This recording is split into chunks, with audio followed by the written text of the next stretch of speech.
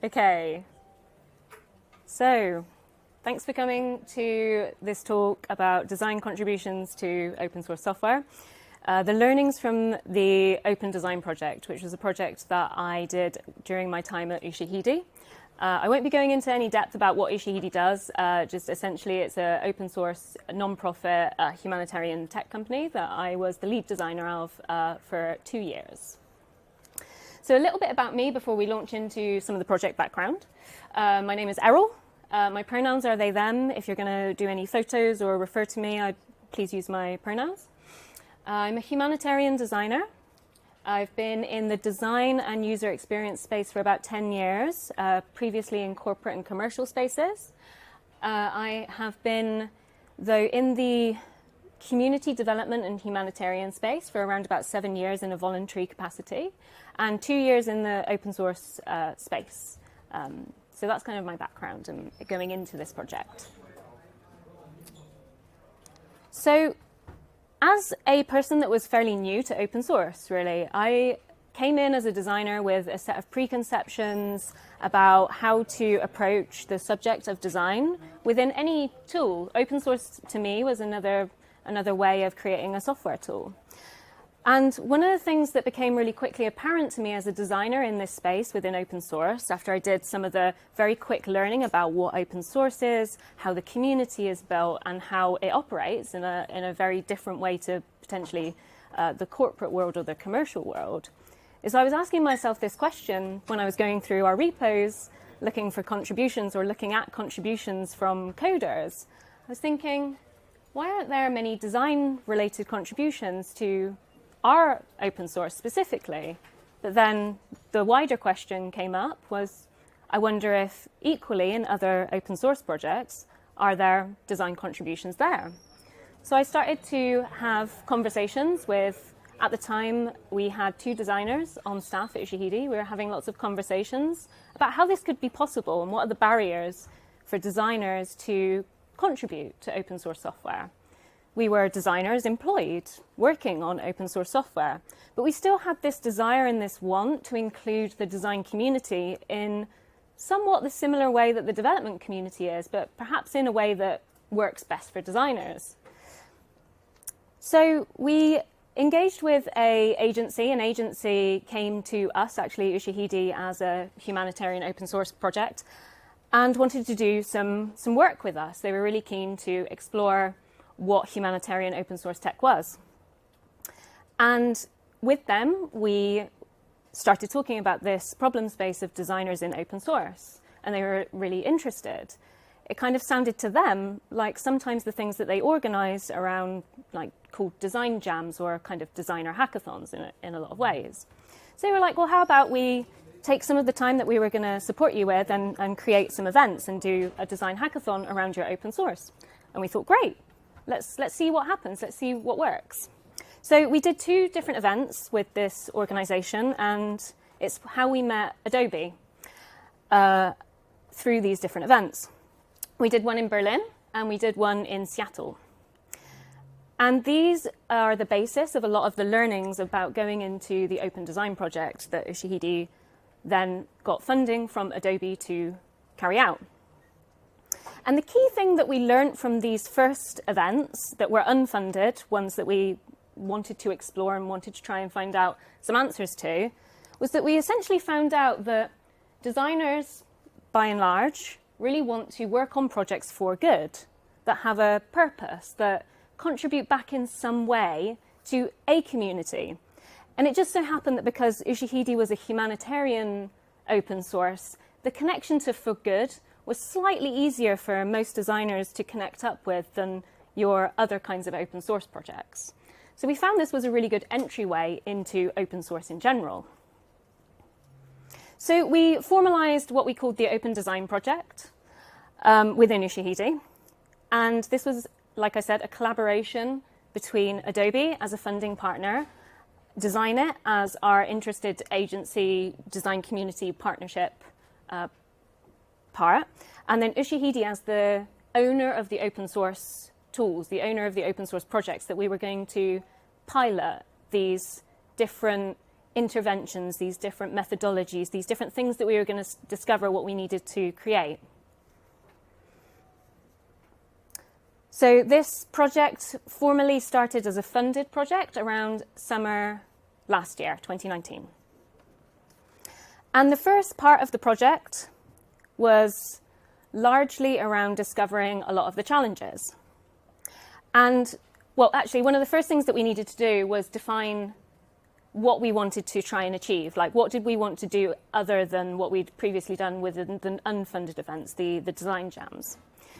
And we really wanted to encapsulate what we'd already done, but take it a few steps further and kind of put it into this statement. So we talk about designers collaborating and contributing to humanitarian OSS at Tech for Good and challenge gatherings. This is how we presented it to the design community. But like I was saying, there were lots of challenges, and one of the first things that we needed to discover before we could improve on the previous events that we tried was start to understand some of these challenges. Now, each one of these challenges, and there are a lot, are full many hours of conversation, talks and discussions long. But I'm just going to go through them quickly so that you have an understanding of the things that we investigated. So one of the first things is that most designers outside of the existing open source community don't really have a clue what open source is or can be. So if they have heard of open source, they might see it as the typical big players, Linux. They don't even know that there is kind of such a thing as humanitarian or non-profit or open source that contributes to good. It was something that was genuinely surprising to a lot of the designers we were engaging with. And most of these designers are ones completely outside of the current community that were coming in and wanting to participate in something for good. That was the draw. The next part kind of follows on, is the open source software and all the things that are encompassed within that. It's not typically part of design education, although it is slowly becoming part of some institutions' design education very recently, which is really encouraging to see. But by and large, my education and many of my peers' education did not include open source as a topic. If we used open source, they might have even never mentioned that they were open source or gone anywhere near digging into the subject in depth. And this follows on to another problem, which is around if you're not told and educated and brought into this community, then how can the business world, the working world, which most designers will tend to go into the corporate commercial world, how can they use open source knowledge, open source principles to help them build their CV as well? If agencies and existing businesses that are like outside of an open source world and not technology focused, if they see on a designer CV, oh, open source, what's that? I mean, I'm not going to consider that as part of like my hiring process. It was like a real chicken egg scenario around like what designers saw that they could use as valuable information for their further career. So they didn't feel like it was really part of their education. So if designers know open source, then one of the things that can be a huge barrier is the existence of things like GitHub or GitLab, and even just the superficial interface and how we use those systems to host and build and communicate our open source projects. Most of the designers that I work with on these projects, as soon as you sort of open up a GitHub issue, there's a sort of apprehension, a kind of sharp intake of breath about how to just get started with interacting. And you really often have to take them through the process of commenting on a GitHub issue, understanding what labels are, understanding where they can search, and all these kinds of different kind of basic level functions of things like GitHub. But it's really important to understand that that's the place that most designers are coming from when they want to contribute to something for good. So not only doing research into designers, we did a lot of research into existing open source communities and people that maintain open source. And speaking to a lot of people that either are currently maintaining open source or are looking to, or own their projects, when you talk to them about design, they say things like, logos and graphics or UI. And that really undersells the value of design as a many splendid function that encompasses usability and user experience and service design. Lots of different things are of benefit from the design industry for open source. But it's not to downplay the use of jargon in the design community as well, and how isolating that can be from the open source perspective as well. So there's a lot of work to be done on breaking down how we use our functional language within our profession and how inclusive or exclusive that can be. Around inclusivity as well, OSS project issues can be really restrictive in even if they know what they want to ask for as far as a design contribution, they can be incredibly restrictive. I had a lot of designers looking at issues and saying, well, they're just telling me what they want rather than asking me to explore a problem that they want solved using design. And similarly, if you take a very open approach to, say, workshops with an open source project to designers, what you tend to get, and this is what we got in those first unfunded events, was that they lose focus and they lose relevancy to real issues that need to be progressed within open source projects. So on the one hand, issues can be very restrictive and not inclusive for designers. But then when you say, improve our product, they create things which are not able to be actually implemented. What we tend to call something like vaporware or design fiction within the industry. Fascinating solutions, but nowhere near immediately implementable. And then there's the lack of version control in various different kinds of software that designers use. And also the lack of kind of a process for version control as well, and a language around version control. And also something about how we approach the idea of collaboration and sharing within the design community. A lot of challenges. Whew. So I want to talk about what we did with the project. So we investigated, we did all this research, we did a lot of interviews. We have an open repo and with all of the information, all the research hosted on that repo. But I want to talk through the activities, the workshops that we did and what we changed. So we did two workshops, two subsequent workshops after developing a very testable, but based off of the research that we created, a testable methodology, a testable workshop framework, and a way of constructing issues in a much more design-friendly, but also implementable into the OSS way. We did one of the workshops in Bangalore in India, which was as part of the Design Up Festival, which is a conference primarily for designers. And we focused there on one of Ushahidi's crisis tools. So Ushahidi makes a few tools that are to do with crisis response and humanitarian aid. And we really focused in on the location that we were hosting this workshop. This is one of the key things that we discovered was really important.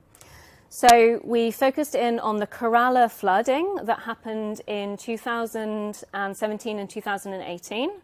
And we made sure that the challenges that we were bringing to that location and those designers were ones that were relevant and familiar to them, so that they had a connection, that feeling of doing something for good was embedded within their community. We did our second one in Taipei in Taiwan, and we focused in on typhoons and how it affected rural farmers and their livelihoods after those typhoons. To talk a little bit about what we brought to the workshops as far as activities that we did a few different ones. We did something called empathy mapping, defining the problems, ideation, storyboarding, and then we went into live prototyping. And the idea was at the end of these workshops, which we tested two different structures to the workshops, was that each challenge or issue would have a tangible contribution of some kind of design at the end of the workshop. So these workshops were about a day long. One of them in Bangalore that we tested a full day, so from a 9 a.m. to a 6 p.m., a full sort of exhausting day of designing. And in Taipei, what we tested was 2 halves with a remote sprint in between. So we did a 4-hour workshop to introduce the project, introduce open source, and the first exercise, which was empathy mapping. We did remote sprint activities, which were the subsequent activities here. And then we finished with another 4-hour workshop a week later with the sketching and prototyping in person. We wanted to see whether there was a difference in these 2 different structures to get better contributions or more sustainable contributions. So to go into 2 of the very key things as well, other than what I've covered already, on what makes a design-related workshop around your OSS really important, was one of them was inviting into the process a witness. So not only making that the issue of the open source relevant to that location that you're taking that workshop to, so the designers within Taipei or the designers within Bangalore, but it was bringing in a witness that had experienced the need of the software. So in the case of the crisis communication OSS tool that we were building for, we had 2 witnesses. The Bangalore witness was a person that had done extensive research and delivered aid out into the Kerala flooding area. And she was our key witness to be able to give feedback to the designers and to bring them into the relevancy of what they were designing. How close was it to the designers? So how close was it to the user's need? So she was really there to test whether it was working, whether the solutions were working. And in Taipei, we had one of the farmers that had been devastated by his farms had been devastated by the typhoons, and a volunteer organizer that coordinated an effort to go in and relieve those farms of what they needed during the typhoons. So it's really key having essentially your users of your open source there with the designers so that they can experience who they're helping. The second one is the process of translating issues into design challenges. So there's an example here from the repo that we worked on. And some of the things that you really need to go into depth on are who are the different users of this potential issue. If you have an admin state versus another state, what are the problems that you're trying to solve? What are the ways in which you've maybe tried to solve it before? What's all the information from your team? Basically, as much information in that issue as possible. Though we did realize that there was a point in which there was too much information for designers and it became restrictive in a different way. Rather than too little info, there was too much info. So we've met a happy medium now with this issue here. And to show you what came out of it was a series of different prototypes. So each of the workshops had multiple different teams, and they self-selected their teams based on their skills that they wanted to bring to that team. We tried to evenly disperse different kinds of skills, or at least people that were willing to perform different kinds of skills. So product management, wireframing, sketching, lots of the different skills, so that the work was evenly shared across the team. And at the end, they produced a testable prototype, something that somebody could click through to go into the field and test with, so that they could also show our witnesses what they'd completed. So to wrap up, the aims of the Open Design project going forward are still to increase and sustain contribution from designers to open source, to support the community, and that means both the design community and the open source community, to build the understanding between those 2 functions, to start to break down the jargon, start to break down the bridges that we may have constructed over the years of our operations, and bringing open design to education and workplaces to start making sure that OSS is valued within the design community and within our workplaces, as well as our educational institutions. Some of the things that you could help with, if you're interested, is we want to build more relationships with different OSS projects. So we don't want this to just be of benefit to Ushahidi and Ushahidi's tools. This framework, this methodology, all the different things that we've learned, we want it to be usable and relevant for any open source project. And you can find the resources here on the Open Design repo. So we've got 5 minutes, and that's it. Have we got? Oh, okay. 5 minutes left for questions, or you flash 5 minutes. Time's up. Thank you. Thank you.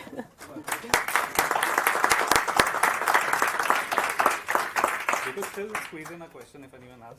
Go for it. Yes. So I come from the education background. One of the things I think is challenging for people like me who are deep in the software side is, I think in the design world there's that difficulty to sharing your work sometimes because of how the industry is, and it's you know, you feel like that's your work that you're losing out on. Yeah. I just like, what do you think would be a better approach to being more inclusive or inviting designers into the conversation in terms of like the language and some of the ways that we talk about, specifically around education, I guess? Yeah, so the institution that's already has a module around open source is Technical University in Darmstadt with their design students. It's really, I went to visit, and it's really fascinating to see design students getting really, like, having that educational basis. So I'm really hopeful that there'll be more institutions building in modules. I think that this is partly a question about what we call design ego. There is such a thing. It's a very complicated topic, but there is not really, there's only recently the examples within corporate world of actively sharing either functions or being, not just critiquing. Like there's a good history of designers critiquing each other, almost critiquing each other's work too much for the sake of critiquing. But yeah, we're still building up these processes of opening up like how we did stuff. Like a lot of what design has struggled with was over the years is its a validity as a job function. Like often design is regarded as like a very enjoyable job because it's creative in a lot of ways, when it's a job like many others. It's a very complicated topic, but I think what you can do is, what I found works is having somebody that speaks a reasonable amount of design language that the designers can connect with, that also speaks a reasonable amount of open source language. So that with some of the workshops, we actually got developers coming along and learning design activities as well, which was really cool and fascinating. But yeah, having that balance of somebody that can kind of be a bridge allows them to flexibly bring in the two topics on an even platform. Cool. I don't want to take up more time because it's... Yeah, but if like we can still squeeze in a real short one. Cool. Yeah. Some of the design activities you showed briefly remind me of some agile processes and activities. I don't know if you know, but agile. Oh, yeah. Agile. You know, there are conditions in design. Yeah. Agile principles. Sure. So I guess one of the things that might be most interesting, so the question was around agile methodologies or things that are used in the agile process, and maybe bringing some of those into how we're working here, or could they be brought in and would they be valuable? So as far as my knowledge goes, there are not specific design agile processes, but you can have something called a design sprint. And one of the people that we worked closely with was the Global Virtual Design Sprints, and they came out of Austin, Texas, and they now do a global virtual, like remote across the world design sprint. So they are really trying to push the idea of global, remote, for good design sprints, which is super cool. Check those folks out. There are some things that I think we could benefit from. Retros, for one thing. It would be great to be able to build into this process the ability for the open source project and the designers to do a retrospective on what was created. Also, building in structure around the sprints. So I structured the remote sprint around these activities, but there are further sprints that I structured that, again, if we get further funding or if we carry on the project, then that's what I would like to test next. And then actually the next thing that I wanted to test after these activities was a sprint for the designers that was focused solely around user testing and how to support open source design user testing processes. So that's all structured and kind of ready to go, just needs the either the funding or the support or those kinds of things. That's awesome. Other questions, I think we can take offline. Thank you.